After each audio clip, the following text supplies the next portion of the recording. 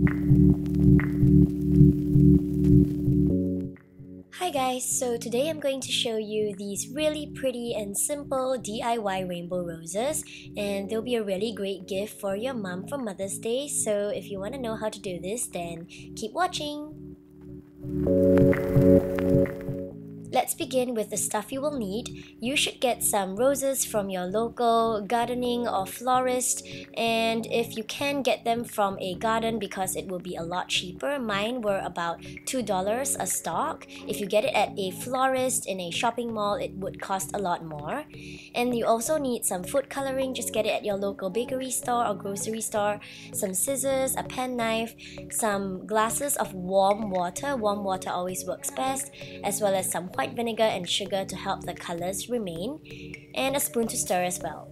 So let's begin. First, you're taking your roses and you're going to cut them to make them shorter. And one thing, I made a mistake with this is that I should have cut them in water so that the capillaries of the stems won't die on me and it would absorb the color liquid a lot better, but I forgot. So anyway, I'm just measuring about 40 cm from the tip of the rose down to the end of the stem, and I'm just cutting this off.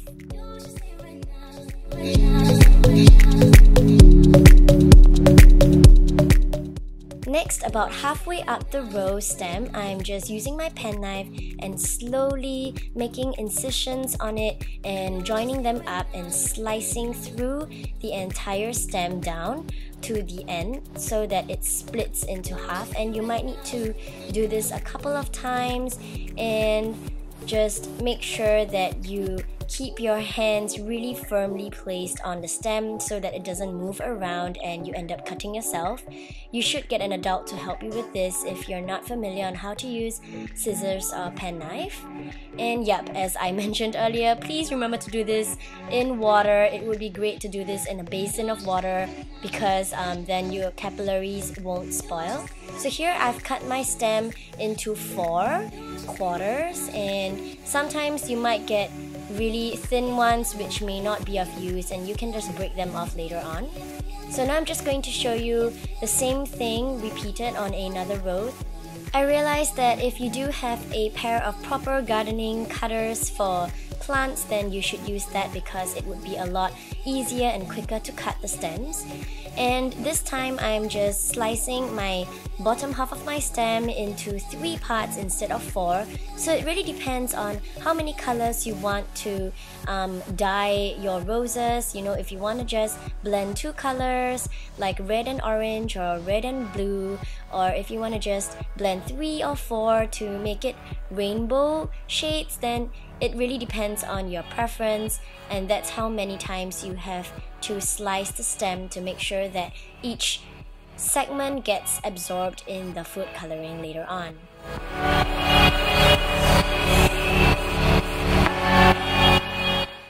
Now we're going to add some sugar and white vinegar to the warm water that we have prepared earlier. Basically, the sugar and white vinegar are elements in the solution that will actually help to retain the vibrancy of the colors in the roses. So here I'm just adding 2 teaspoonfuls of white sugar to every glass and stirring that in. And then following that, I'm adding about 2 teaspoonfuls of white vinegar as well, and then stirring that in. And then we're going to move on to put the food coloring. So here I have the basic colors: red, orange, yellow, green, blue, and violet. And usually 2 or 3 colors is enough to help to get the mixture of colors. So if you mix red and blue, you can get purple. If you mix red and yellow, you can get orange. So that's lots of ways you can play around with the colors and the stems of the roses to see what sort of like sunset or lilac effects that you would like to try out. So here I'm just cleaning off my spoon and I'm going ahead to put the rest of the colors into the separate water glasses. And how saturated the colors you want your flowers to turn up absorbing would depend on how much food coloring you put. Here I'm just putting 3 to 4 teaspoonfuls worth and stirring that in. And Of course, if you want it to be more saturated, then just add more. But because I don't really have that much food coloring in this tiny bottle, so I'm just putting that amount, and it works enough. But if you want the colors to be deeper and darker, then I would suggest that you have to put more and leave it for a longer time than what I'm showing you here.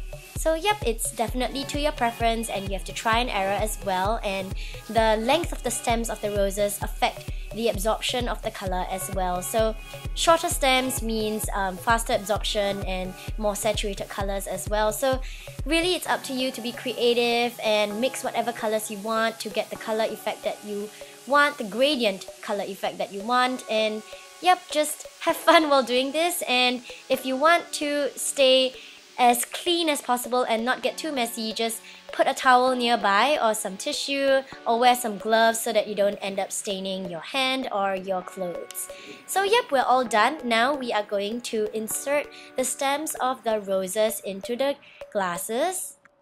And you can see that here I'm trying to create a sunset look, so I'm putting it into the red, orange, and yellow glasses.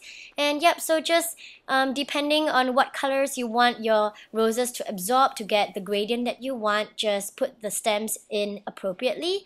And to ensure that they don't fall over like you saw in my previous clip, just make sure you tape them down or use a piece of string to tie the stalks together so that they can stand upright straight together and lean against each other.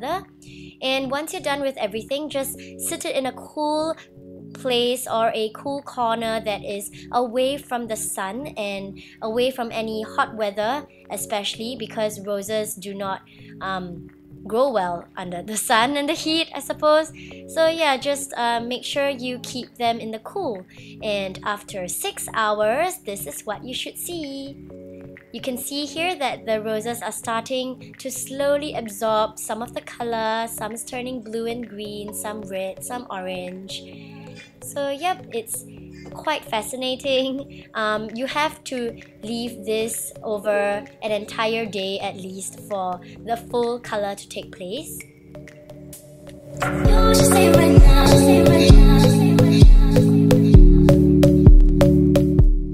And after 12 hours, you should get something like this. And this is already a lot more pigmented, as you can see, but still not so vibrant as yet.